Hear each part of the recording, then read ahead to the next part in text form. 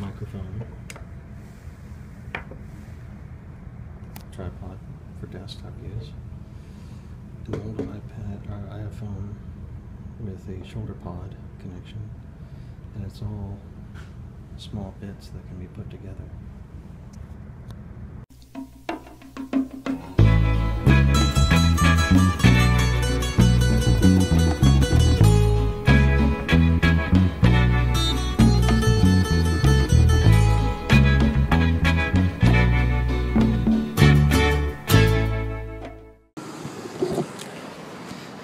I'm off to the races to the military gathering at the Infantry Museum. I'm going to try out my optional various function setup here with a microphone that I got for the camera phones, a shoulder pod, a mini tripod. I feel like freaking James Bond.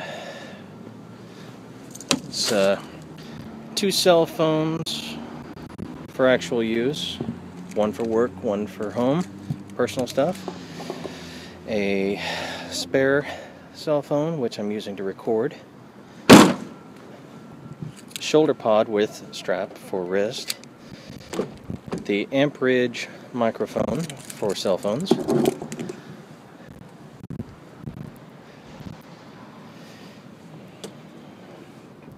a partridge in a pear tree, as well as any other little things. Another parts of my gadgets are the Samsung Galaxy S5 regular edition. I don't think there's any other edition. Smartwatch that goes with it, or that I have with it. Let me reach that out like this. It's the LG something or other. It's a very new, most recent version of Google. God, my brain's fried right now. The iPhone for work is a 5S. So yeah, I mean, I'm almost all gadgeted out. Oh wait, and I have a Fitbit. So yeah. But I'm not really a gadget freak. It just seems like it. I've had this song in my head all day long, on and off.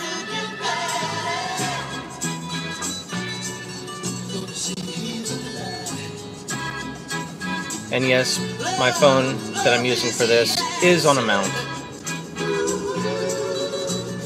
It does bounce around though, so.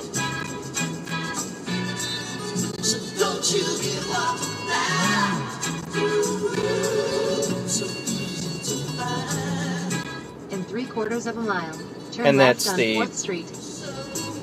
Waze GPS thing. I've only got it open, so if there's an accident or something, it'll let me know. Otherwise, I know the route, backwards and forwards.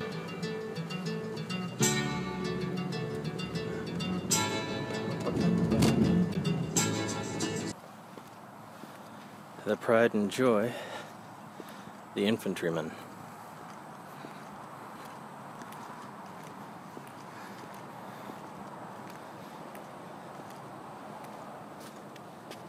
I'll try and pause it there so you can read all this.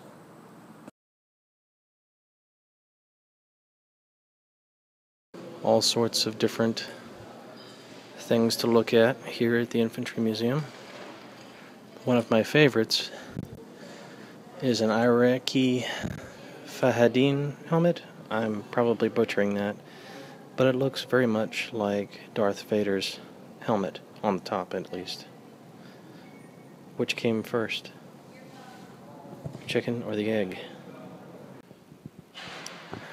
There's some stuff on this wall, on this window that you can't see. One of the quotes is Omar Bradley: "Bravery is the capacity to perform properly even when scared half to death."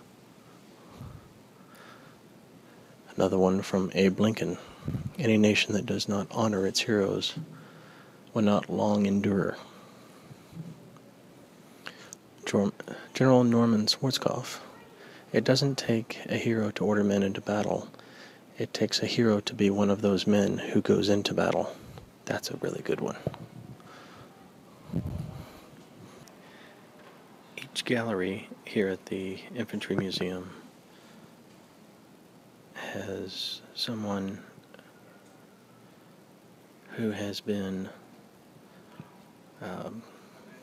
modeled and turned into a mannequin. So each one of these mannequins was actually based on a person and are dressed in appropriate era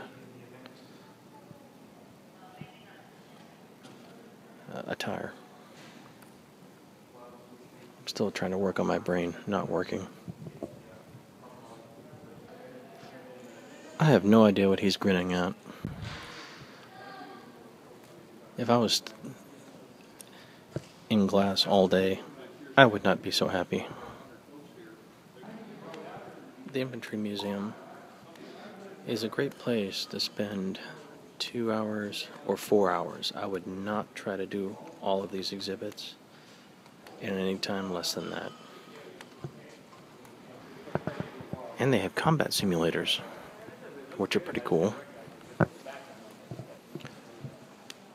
At one point, the designers had talked about doing one that involved jumping out of a plane, and it would use bursts of air to simulate the free fall.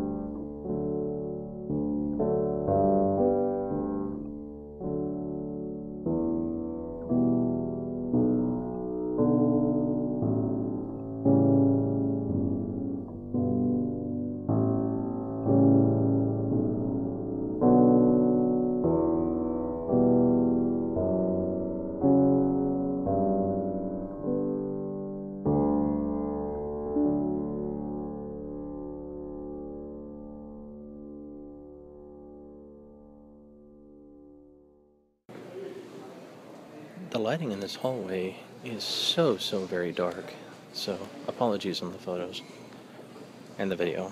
But anyway, it's talking about the modern bayonet and how all these changes, sorry for the shakiness, but what disturbs me is, and what I've been told by somebody who used to use these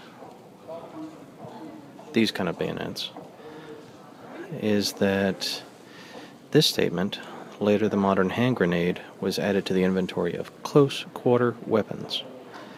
From what I was told, you don't want to be anywhere near a hand grenade because it'll take you out and anything else around you. And shrapnel, if there's any, it'll shred you to pieces.